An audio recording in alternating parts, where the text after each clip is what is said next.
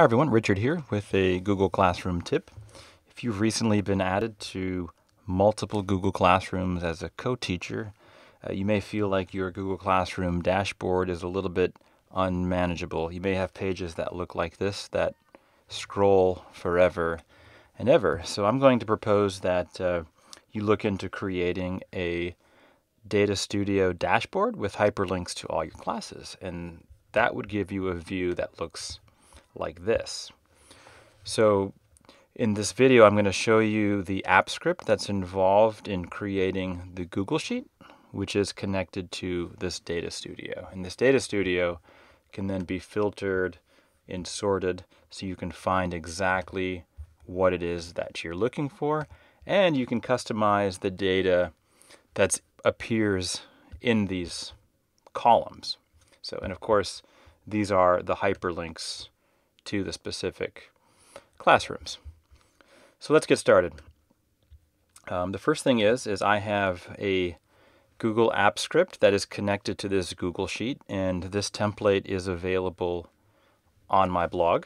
I will share a link in the description of this video. And what I'll do is open up here the script editor, but as you notice already, there's a custom menu. So the first function will manually list all of your Google Classrooms in this Google Sheet. And then the second one is a function that will trigger that relisting every night at 11 p.m. And this is to ensure that you get the latest data. If any new classrooms have been added, it'll appear in that list. And you also get new data related to when a classroom was last updated. So let's go ahead and open up the script editor.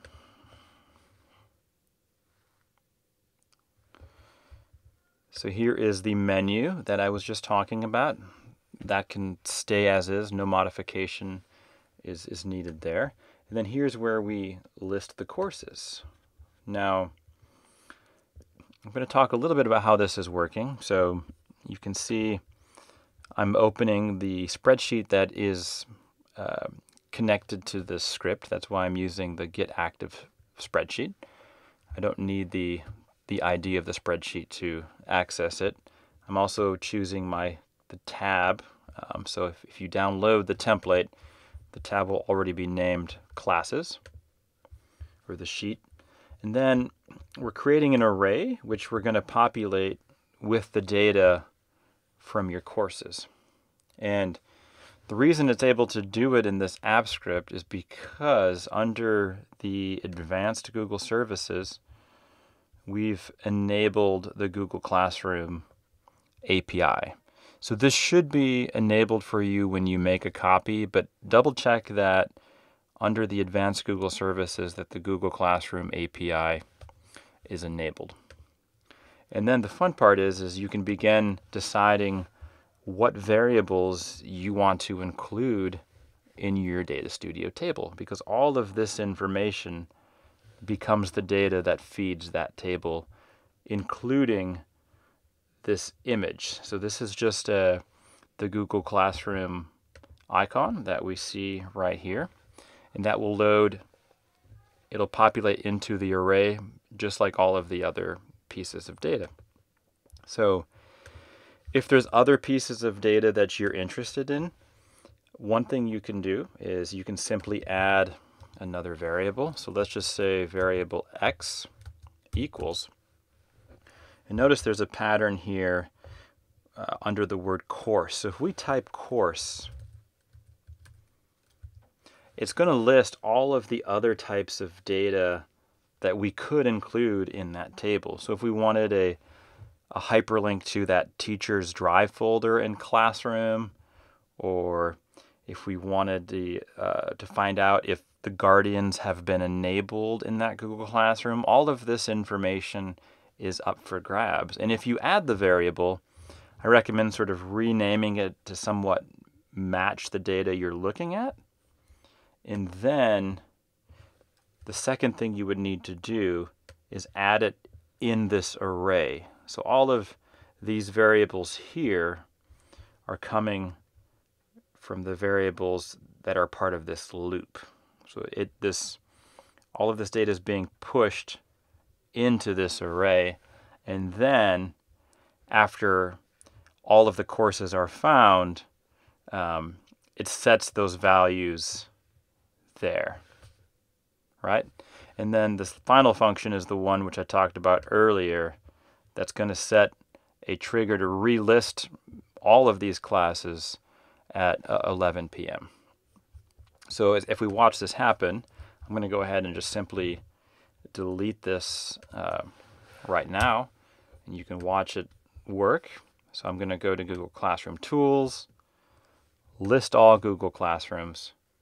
It's going to run the script, add all of the data that I had requested, and then I'm ready to build my Data Studio. So let's change gears now and look at how the Data Studio is constructed. If you haven't ever used Data Studio, you'll need to sort of first launch it. It'll prompt you with a few questions, and then you'll need to connect it to a data source. So when you go to create a new Data Studio, select the option which says Use a Google Sheet. And then it's pretty intuitive from there. I'm going to put this into edit format so you can kind of see what this looks like. What you want to do is insert a table. So there's a table option right here, and it'll immediately add one of the dimensions or two of the dimensions automatically into your table. But then you can proceed to add and edit your own, and you can change the styling. So if you want to try to match the colors of Google Classroom, you would use the Style tab to play with the colors, the size of the text, and whatnot. And the same applies for these filters. All right, so these filters are located right here. So if you wanted to add another filter, you could click on this, drop it somewhere on the table, and then pick a dimension that you would like to filter. So if we look at the data and we look at the fields that are available, you're going to see a couple fields that I had to create within Data Studio. And one is the image field, so we can render the Google Classroom icon image, and then another one that makes it a hyperlink. So I'm going to show you how you do that. So to add a field, so again, this is data that is not currently in your Google Sheet, but you want to make a new field. You click Add a New Field. You're going to give that field a name and put in the formula. So I'll show you the two that I've created. So the first one I created was the image link itself, and it looks like this. So I just named it image link, and the function or the formula here is just using image, and again, no equal sign, just write image, and then one of our headers was image, so we're gonna just use that one. So this will sort of render the image in Data Studio, and then you go ahead and click done. But I'm going to go back to all fields.